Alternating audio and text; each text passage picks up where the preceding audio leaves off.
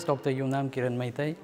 I'm a District Immunization Officer and a District Nodal Officer for National Program on the Climate Change and the Human Health, representing the state of Manipur. I'm coming here to attend the program on the Energy for Health Summit, Northeastern Region, Chapter 2024. It was a great opportunity to come here and attend this program. Actually, SELCO Foundation, we have the opportunity to work with this foundation for the past so many years in the state of Manipur.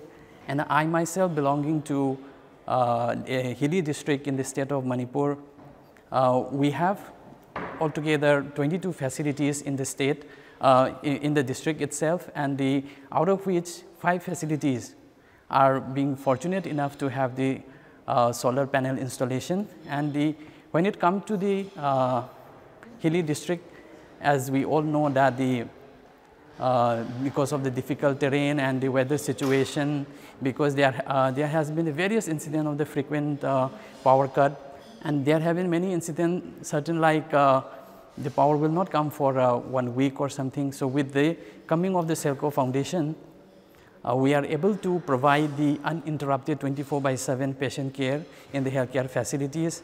Over and above that, they have provided us so many medical equipments like spotlights, then the radiant warmers, and very other medical equipments. So I'm looking forward in the next session, which is going to happen tomorrow, for many other certain innovations, technological new innovations, through which the service in the health sectors can be improved further.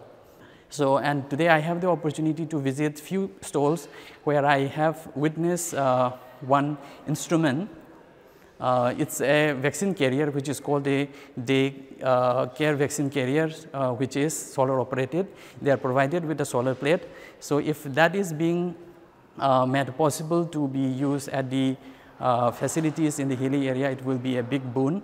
Over and above that, and I also have the opportunity to visit one of the stalls where the fetal monitoring can also be done through an electronic process. So with that one, we can monitor the fetal heart rate, we can assess the high-risk pregnancy, so that the outcome of the pregnancy can be assessed well before, and the high-risk pregnancy can be avoided. At the same time, the maternal death and infant death can be avoided.